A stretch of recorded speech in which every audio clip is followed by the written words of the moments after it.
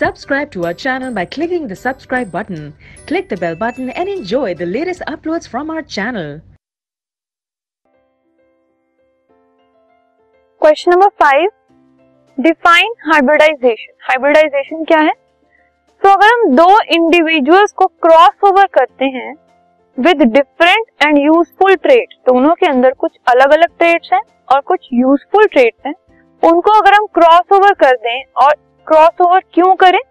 In order to bring them together in a progeny. ये जो useful traits हैं और ये अलग अलग जो ट्रेट्स हैं, उनके प्रोजेनी में, ऑफस्प्रिंग में ये सारे के सारे अच्छे ट्रेट्स आए, इसलिए उनको क्रॉस ओवर किया जाता है। It is called hybridisation.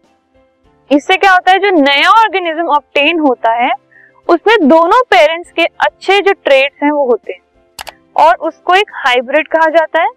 It has better characteristics as compare to either of the parents. जो पेरेंट्स हैं उनके कैरेक्टरिस्टिक्स से भी बेटर कैरेक्टरिस्टिक्स होते हैं इस प्रोजेनी के अंदर।